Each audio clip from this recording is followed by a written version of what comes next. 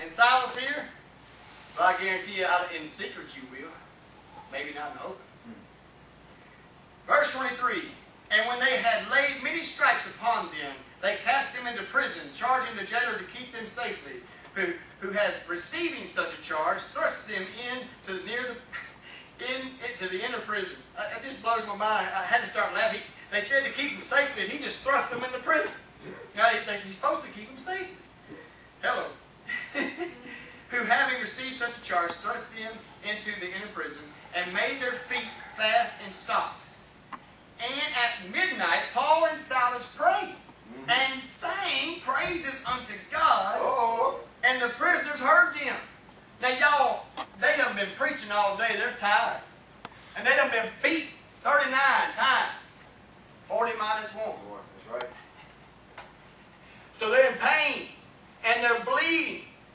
Hello. And they're tired. You see, over here right now, we're not beat like that. We still have a little bit of freedom. But spiritually, Satan's going to persecute one way or another. If he can't get to you with a physical hand, he will come at you spiritually and beat the fire out of you. And some of y'all feel it. And it's more dangerous in many ways. Because you can't see it coming, and you don't know which way it's coming from.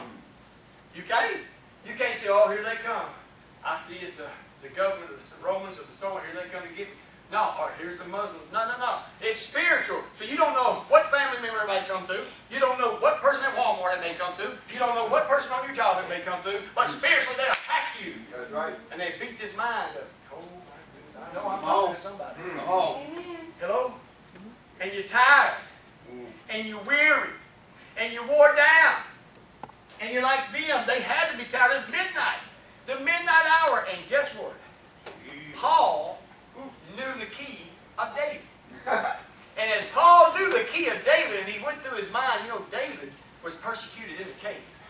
David was chased by Saul, religious persecution, which was happening to them. Oh, which is going to happen to us.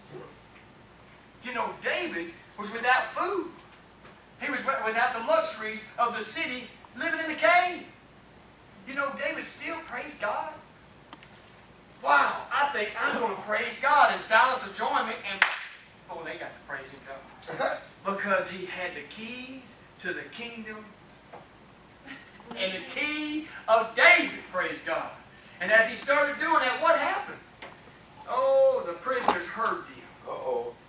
Those unbelievers looking on your life, they see you. They see you walk around. I hate this and I hate that. I can't stand my family life. But my husband does this, my wife's always crazy. Oh, my job is murder. Oh.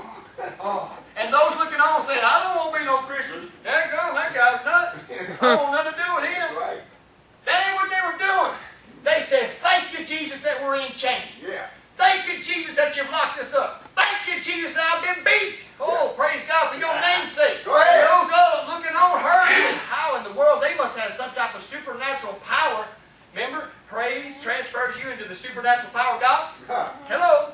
They must have something we don't got. That's what we need to do, folks. Stop the murmuring and complaining and praise the living God. Yeah. You want people to be saved? They're watching you. You proclaim yourself to be a Christian, don't think somebody's not watching you. Yeah. They're watching them, and they say, these men have power. They have power over the mind. They have power over the situation. They got power over the persecution. Oh, can you hear me, y'all? Yes. Verse 26, and suddenly there was a great earthquake, so that the foundations of the prison were shaken, and immediately all the doors were opened, and everyone's hands was loosed. Golly. You see the breaking? And how praising God broke the oppression, broke the persecuted mind, broke the persecuted body, broke everything loose, and the believers looking on, seeing the power of God in their life. So all the jailmates ran off, right? We're free, let's fight Rob again. Did they? And the keeper of the prison, waking out of his sleep and seeing the prison doors open, he drew out his sword and would have killed himself, supposing that the prisoners had fled. But Paul, crying with a loud voice, saying, do yourself no harm, for we are all here.